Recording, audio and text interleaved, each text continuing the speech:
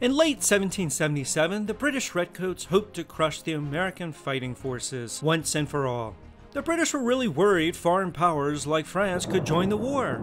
We needed to take New York conclusively and keep the pesky French from joining the war. So the plan was to send a strong army down the Lake Champlain route from Canada into the heart of the rebellious American colonies and essentially isolating New England.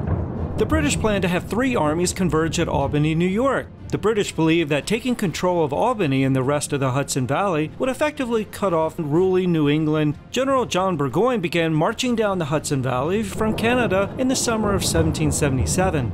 Along the way, Burgoyne captured Fort Ticonderoga in July. Lieutenant Colonel St. Leger started traveling east across the Mohawk Valley, but was stopped in his tracks in conflicts with local forces and Benedict Arnold. General Howe was supposed to march north to support Burgoyne, but he was tied up in his campaign to capture Philadelphia. At the end of the day, Burgoyne was alone without reinforcements to take on the American forces. And my men under General Horatio Gates were waiting for General Burgoyne's army. We weren't going to miss anything. There were actually 2 battles of Saratoga, 18 days apart. The first was known as the Battle of Freeman's Farm.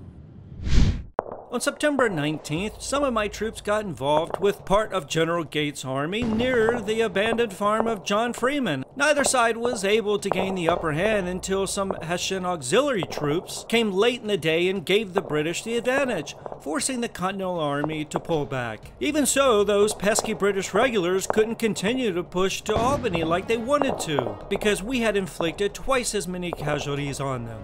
So the result was a British win at Freeman's Farm, not necessarily a good omen for Gates's troops. I knew my numbers were down, so I didn't want to stay put and wait for reinforcements to arrive. Unfortunately, Gates had the same idea and ended up amassing over 13,000 men in the next several weeks. We were fed up waiting for reinforcements from New York, so I decided to spring a surprise attack. On October 7th, General Burgoyne tried to attack the Continental Army's left flank near Bemis Heights, just south of Saratoga. But the Americans successfully defended the attack and broke his army. The battle became known as the Second Battle of Saratoga, or the Battle of Bemis Heights. Even Benedict Arnold, who would later become a traitor to the Americans, played a significant role in defeating us. During the Battle of Bemis Heights, he ignored Gates' order and led an assault on horseback. Did you know that traitor Benedict Arnold played important roles in early American wins in the Revolution? In fact, Arnold resigned his Army commission in July 1777, but Washington refused it and sent him north to serve under Gates. Poor Arnold never felt appreciated by his country and later turned a traitor, joining the British.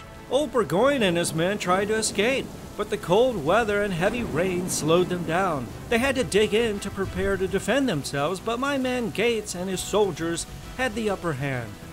They surrounded Burgoyne's army, forcing them to surrender. And it was a good thing, because back in Pennsylvania, the Continental Army serving under me had unfortunately suffered a big fat defeat at the Battle of Brandywine, which led to the British occupation of Philadelphia a couple weeks later.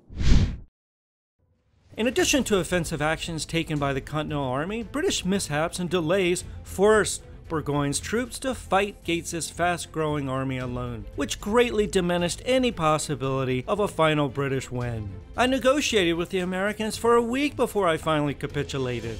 Oh, it was a glorious sight to see the haughty Brits march out and surrender to the Continental Army, which they had despised. The Battle of Saratoga, or both of them if you want to be precise, was a huge success for the Americans, prompting France and other foreign powers to join the Americans in the revolution to fight against the British.